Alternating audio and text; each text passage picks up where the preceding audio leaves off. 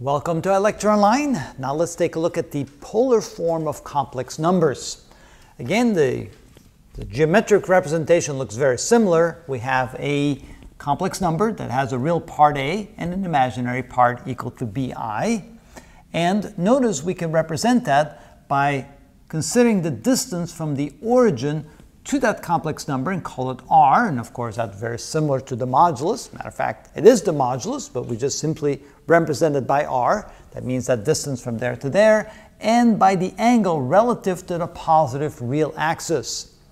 Now when we do that, we can say that a cannot be calculated to be r times the cosine of theta, and b can be calculated to be r times the sine of theta. And since z, the complex number, is equal to a plus bi, we can replace a by this and b like this, and then get to new polar representation of the complex number. Let's do that and see what it looks like. Z now becomes equal to a, which is r, times the cosine of theta, plus bi, and b is r times the sine of theta, but now it looks better if we put the I in front. So we're going to put the I in front, so I times r times the sine of theta.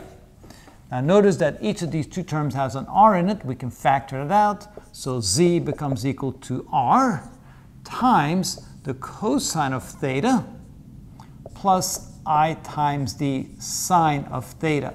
And so this becomes the polar representation of that complex number. Now let's investigate the value of r and theta.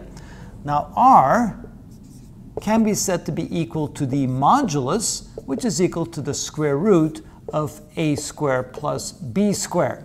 So it's basically using Pythagorean theorem to get the value of r.